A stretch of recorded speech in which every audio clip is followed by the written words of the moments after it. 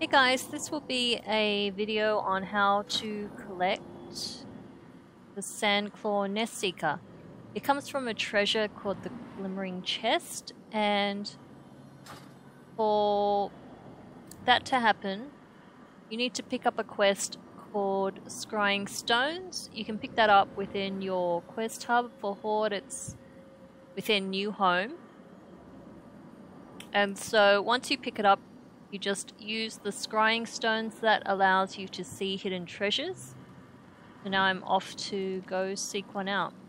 You can see there's one highlighted on the mini-map just there. So I might just take a shortcut down.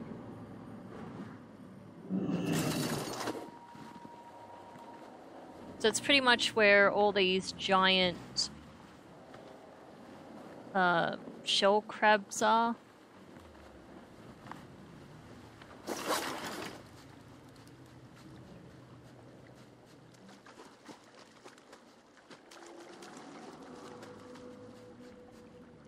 Okay, so you can see the little icons popped up.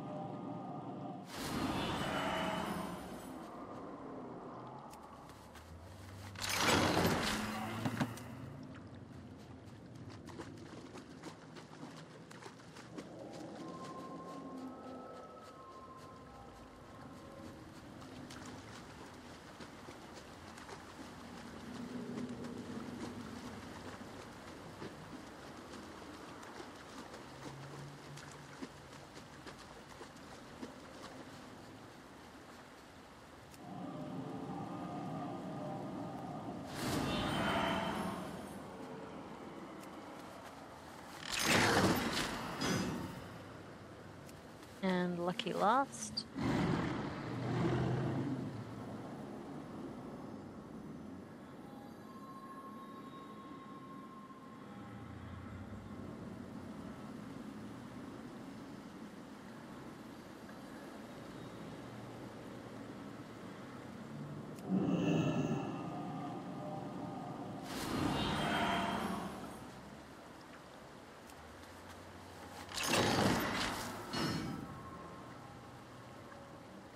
All right.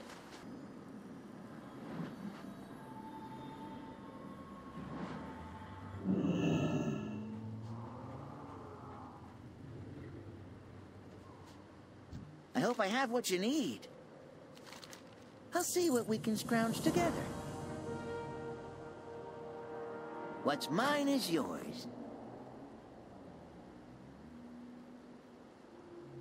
So this is the guy that actually sells the budding deep coral. The budding deep coral is the item you need if you want to use your underwater mounts here, like Poseidus.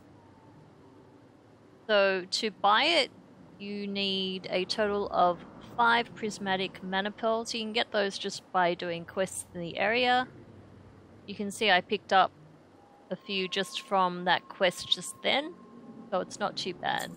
And then once you buy it, it's a permanent item, and as you might expect, it only works while you're in the area.